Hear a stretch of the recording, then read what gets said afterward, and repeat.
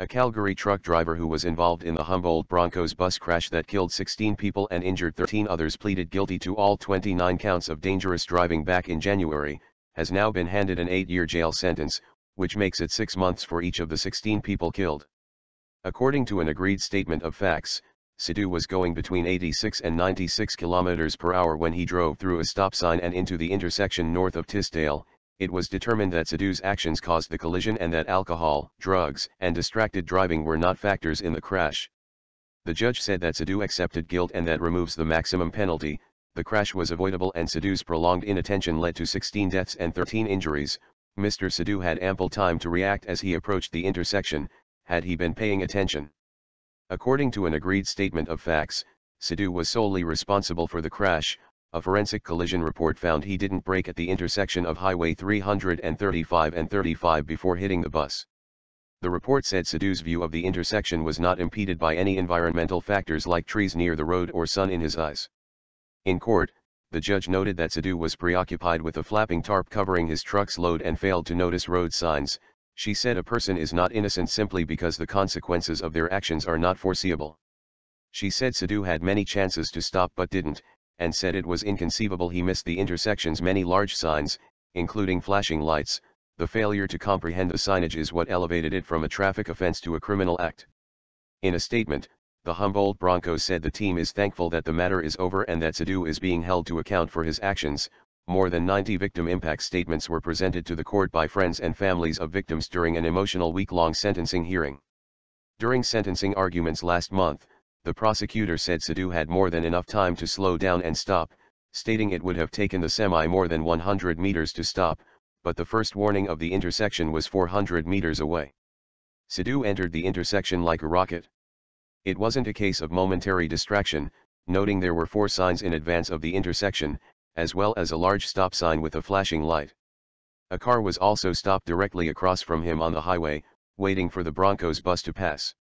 At the time of the crash, training for Canada's 300,000 semi-drivers had been optional everywhere except Ontario. Broncos parents, families of other victims, academics, and drivers themselves petitioned and pushed for change.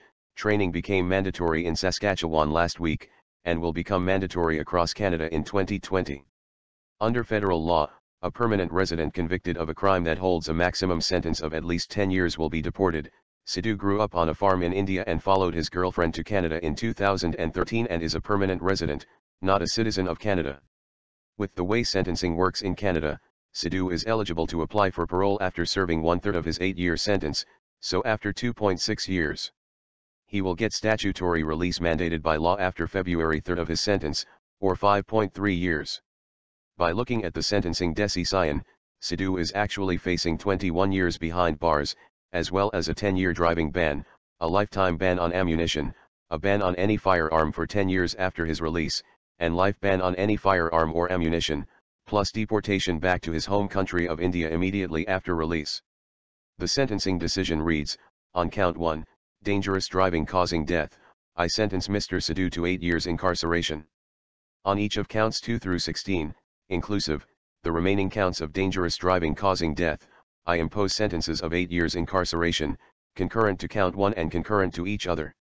On each of counts 17 through 29, inclusive, being the 13 counts of dangerous driving causing bodily harm, I sentence Mr. Sidhu to 5 years incarceration, concurrent to each other and concurrent to counts 1 through 16 inclusive.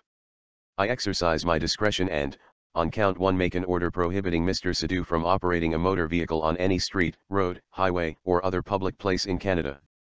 This order starts today and is for a period of 10 years plus any period to which he is sentenced to imprisonment. In addition, a firearms prohibition is mandatory pursuant, on count 1, I make an order prohibiting Mr. Sidhu from possessing any firearm, other than a prohibited firearm or restricted firearm, and any crossbow, restricted weapon, ammunition and explosive substance during the period that begins today and ends 10 years after his release from his imprisonment. Further, I make an order prohibiting him from possessing any prohibited firearm, restricted firearm, prohibited weapon, prohibited device, and prohibited ammunition for life. I make the same orders on counts 2 through 29, inclusive, concurrent to count 1 and concurrent to each other. It is misleading to have the public think that Mr. Sidhu is only facing 8 years, which is stupid anyways because 6 months manslaughter for each person killed is not a significant period for this type of offense, and having the people believe that just because Mr. Sadu did not set out that day with the intent of doing this, makes it okay. This does not make it okay because many accidents that happen, the person does not set out to do it, which is why it's called an accident. So then everyone that has ever been in an accident should not get stiff penalties, from the beginning of time to the future if this is what happens. Also, it does not make sense to ban him from driving during the amount of time he is imprisoned. No one can drive in jail anyway, so this is pointless to have during his time, and if he does get out sooner, as soon as he is deported he can live life where he came from and drive again and live the rest of his life, which is pathetic because there are 16 people that can't.